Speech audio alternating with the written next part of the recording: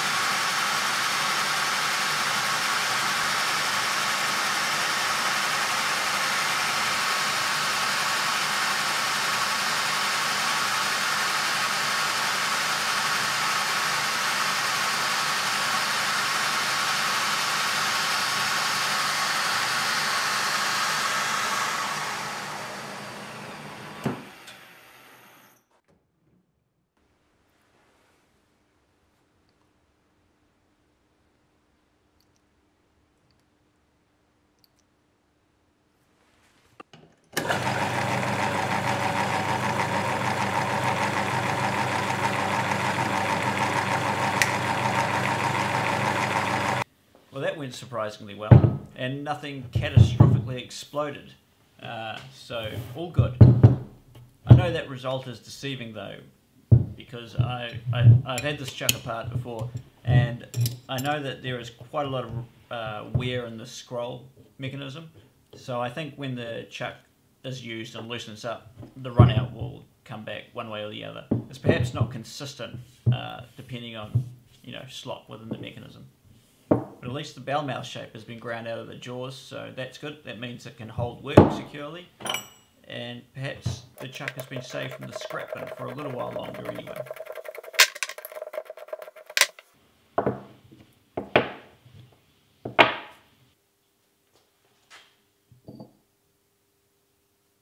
Although there's not a lot of wear visible on this side of the scroll wheel, flipping it over you can see how mangled the teeth are from over tightening.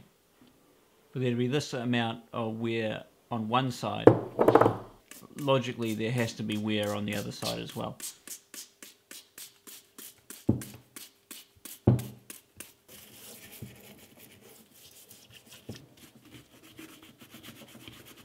I'm just quickly degreasing everything to save a bit of muck being carried through to the next stage.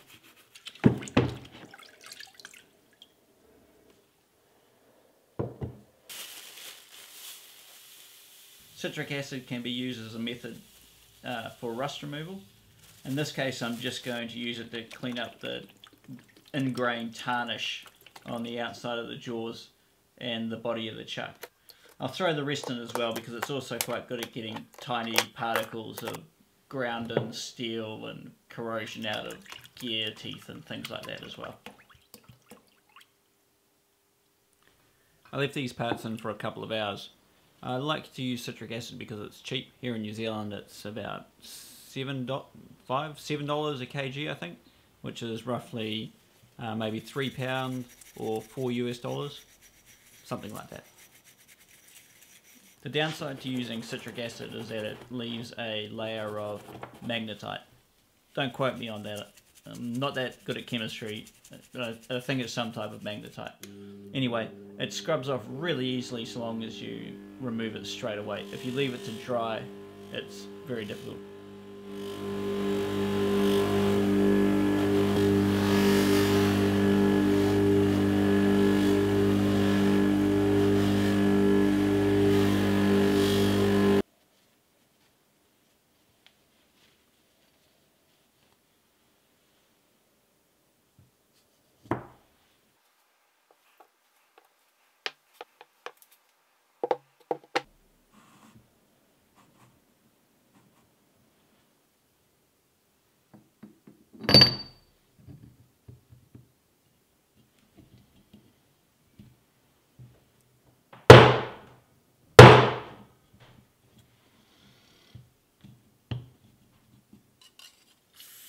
I'm just using a light spray oil here, mainly because it was on my workbench within arm's reach.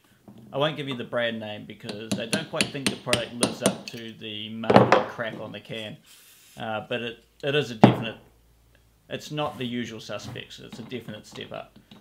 Best would be to use sewing machine oil or some other type of light oil like that, but as I said, this was within arm's reach.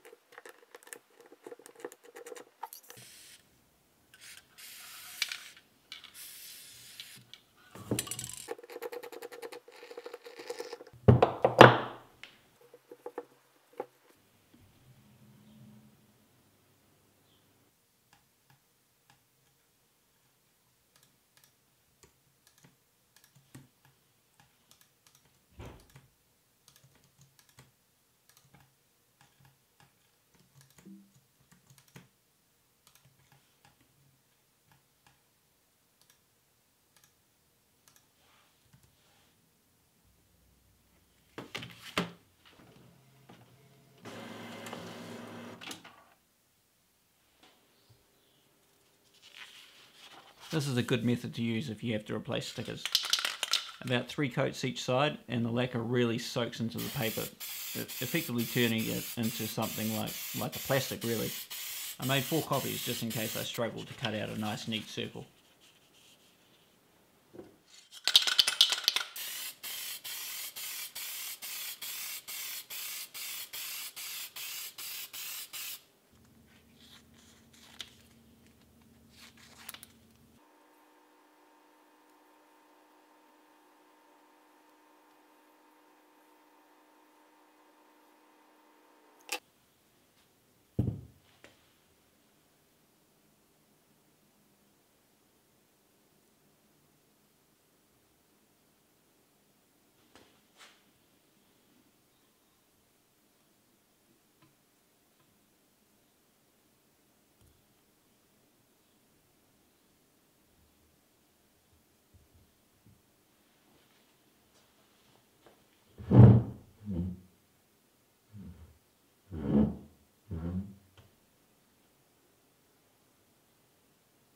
Thanks for watching, see you next time.